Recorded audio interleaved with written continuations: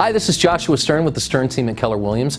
So my goal is to keep you educated about all things real estate so you have the ability to make great decisions when it comes to your own home selling, buying, and investing goals.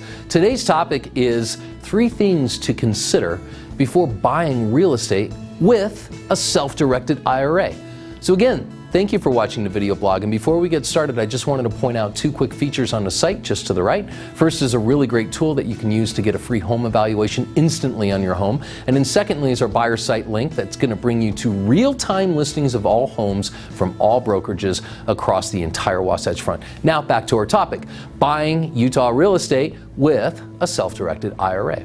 So the IRS permits retirement accounts like IRAs to invest in real estate amongst other options, right? There are lots of advantages to using a self-directed IRA or a solo 401k plan to buy real estate. The first is tax deferral or tax-free growth. See, if you purchase a piece of property with retirement funds for $250,000 and later sold the property for $450,000, well, the $200,000 gain appreciation would generally be tax deferred.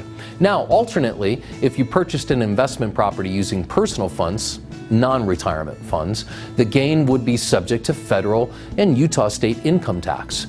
Second, a self-directed IRA can allow you to invest in hard assets that you know and understand, such as rental property or even a piece of land. Finally, having the ability to invest in alternative assets outside of the traditional stock market is believed to be a great source of investment diversification.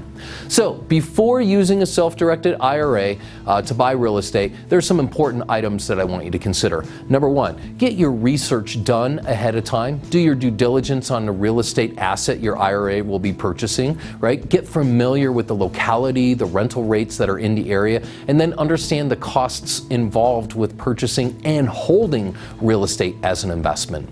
Number 2, price matters. You see, unlike the stocks or mutual funds, which typically don't have ongoing costs, real estate has ongoing costs like maintenance, insurance, and of course property taxes. So it's vital you purchase a real estate asset your IRA can afford. I always kept a 3-month reserve account put aside for each long-term rental I held to cover vacancy and repairs. Okay, number 3, IRA custodian options. Most traditional financial institutions and banks don't allow IRA holders to buy real estate with their IRA since it doesn't generate a profit for the institution. However, there are a number of special self-directed IRA custodians in Utah and throughout the U.S. that allow their clients to make alternative investments like real estate. So when you purchase real estate with a self-directed IRA, an IRA holder has generally 2 options. 1, a custodian-controlled self-directed IRA, or 2, a checkbook-controlled self-directed IRA. So with a custodian-controlled IRA, the holder will direct the IRA custodian to invest the IRA funds into traditional as well as alternative asset investments like real estate. The checkbook-controlled IRA requires a special, or custodian rather, requires a special purpose LLC be established, which would be wholly owned by the IRA and managed by the IRA holder through a local bank account. The use of the LLC allows the IRA holder to act quickly when the right investment opportunity presents itself, cost-effectively as well, and without IRA custodian delay, which is important in today's hot market. The custodian-controlled self-directed IRA option is often used by IRA investors looking to make alternative asset investments that don't involve a high frequency of transactions, such as raw land or an investment fund, while a checkbook-controlled self-directed IRA is popular for IRA investors interested in making real estate investments involving a high frequency of transactions, such as rental properties or fix and flips or tax liens and hard money loans.